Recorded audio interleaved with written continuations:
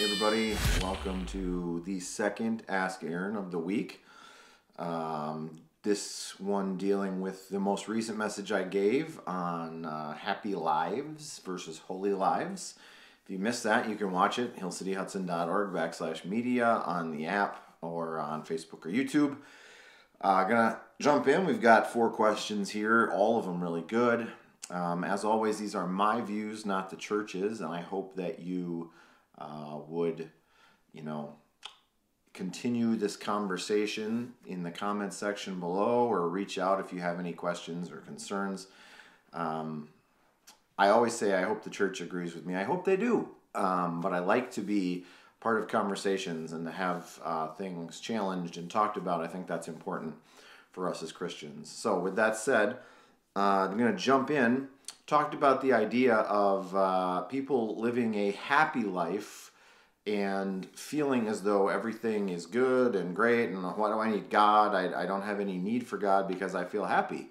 But God is more concerned with our holiness than our happiness, and would encourage you to watch that message if you missed it or you're interested in that at all. First question, do I need to appear happy in a bad situation? So like if something bad is happening in my life, I find out somebody's sick, I find out I lost my job, I find out somebody I care about is in pain or suffering, do I need to appear happy? No, absolutely not. God is big enough to handle your authenticity, your anger, your hurt, your suffering. God knows that those things are occurring and wants to walk with you through them. And I think it's important that as Christians we demonstrate that it's okay to not be okay. It's okay to struggle and hurt and be in pain, and that we walk with each other through that we believe that God cares about us and walks with us through that. And so I think it's really important that we demonstrate that sometimes we're not okay and we're struggling. But I do think that in a weird way, even when we're struggling and even when we're not okay, we as Christians can find an underlying or overall sense of joy or peace or contentment in the knowledge that we will someday be in a place where it is all okay and it will all be good and happiness will reign supreme. And so it's kind of a weird thing to think about, but I always talk about, going to a funeral and having it be a celebration and to be filled with joy, because the person, if they love Jesus, is no longer there, but they're in heaven or awaiting heaven. There's some theology for you there, but they're awaiting spending eternity in perfection, and they're no longer in pain, and they're no longer suffering, and they're no longer going through the things of this world. So we are not okay, right? We miss them. We have a longing for what was and what will be. But they're good. And so, it's this weird idea that you can be not okay in the moment and still be okay in an overall sense, because you understand in totality what the gospel means and what it represents. And that is that we will someday spend eternity with the God who loves us and created us in the perfection that we were designed for. Okay? Next question, asked by a true mathematician. Not really. Is happiness a factor or a product? I believe it's both. In the sense that happiness can be a factor in how you choose to live your life, what the outlook of your life is, how you operate on a day-to-day basis. But it really is, true joy, peace, contentment is a product of finding those things in a relationship with Jesus, finding those things in what true joy, peace, and contentment are and look like, right? In the knowledge that we are loved, we are cared for, we are held in the hand of God who created us and designed us, and believes that we will be able to accomplish the things that he has set out for us to do. And so even in the days when it doesn't feel like that, happiness can be a product of that knowledge. Happiness can be a product of our relationship with someone who is bigger than all the junk of this world, the good, the bad, the ugly, he is able to redirect our focus. And so happiness in that way becomes a product of what we set our mind on and where our heart is focused and where our hope is found. And so it can be both, but I think the way that the question was asked, it is more of a product, right? It's a product of finding true happiness in the right place. Next question. Should other people's suffering make me happy? Like a team losing or an enemy, struggling, or like being in a war when the bad guy loses, should that make me happy? Should other people's suffering make me happy? And the short answer is no, right? Like you shouldn't find joy in other people's pain. You shouldn't rejoice when other people suffer. You should want and desire what's best for them.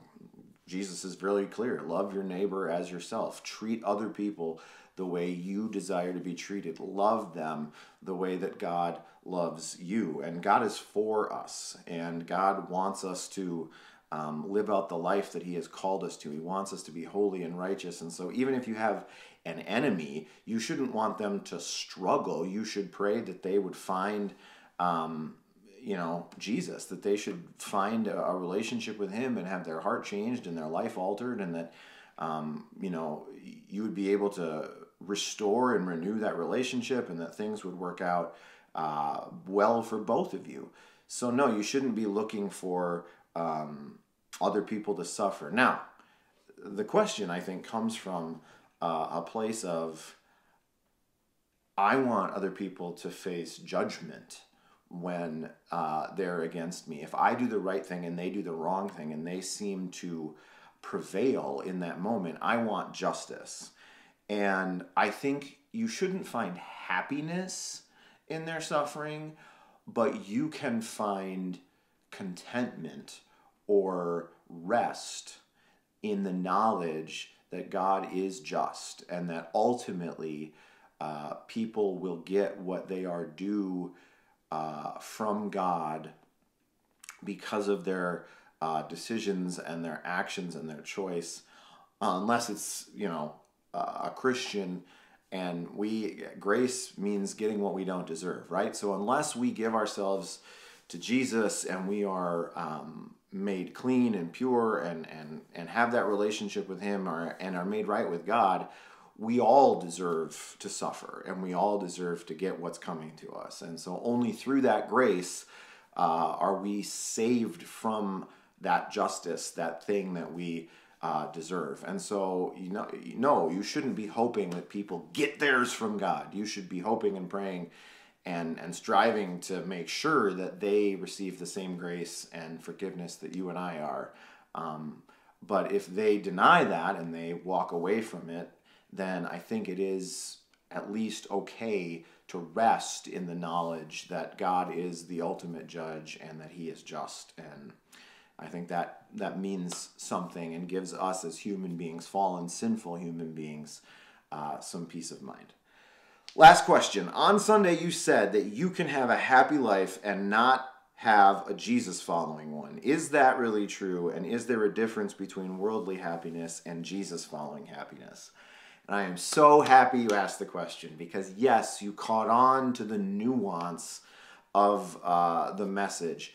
Really happy, really joyful, really content means living a life with Jesus and finding joy, peace, hope, happiness in something that is so much less trivial than the things that make us happy in this world, right? Than the happiness we get from power or fame or money or stuff. But there are people who experience a temporal happiness, right? They've got all the money in the world. They've got all the power in the world, all the influence in the world. And they feel happy because they've never actually experienced what true joy, peace, contentment, happiness is. And so they feel happy. And so the whole point of the message was to say, you could have walked through the doors of the church this morning feeling as though you were happy. Everything's going well. You've got it all together. But if your life is not being lived in a Jesus-serving way, you don't really have a clue what true happiness is, right? There's temporal happiness and eternal happiness. There's resting in the knowledge that you are okay and secure forever and always, amen. And then there's just knowing that, well, I got what I need for right now, or I've got a lot right now, or I've got more than most people right now.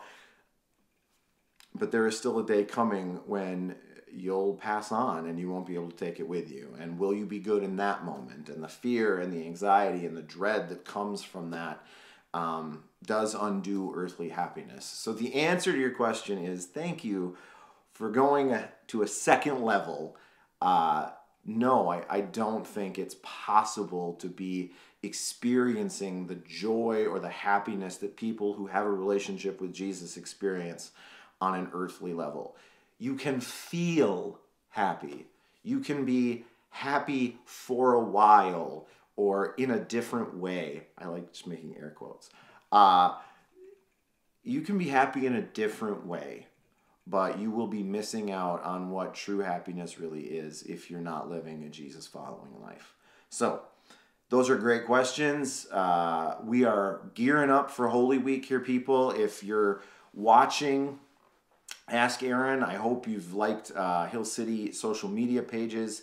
For the entire week of Holy Week, I will be putting out daily devotionals every morning, and I hope that you guys will read those and engage with them, interact, have conversations around them. So every morning, Sunday to Sunday, there's going to be a devotional posted on my personal page and on the Hill City page. So would love to have you do that. We're having church on Palm Sunday and Easter. We're having a special Good Friday service at 7 p.m. So make sure you put all that stuff on your calendar. This is a great time to be a part of a church community. hillcityhudson.org/media for all of the online stuff, or you can watch it on our app, YouTube, Facebook channels as well. Thanks for being a part of our online community, and as always, thanks for asking Aaron. Have a good week.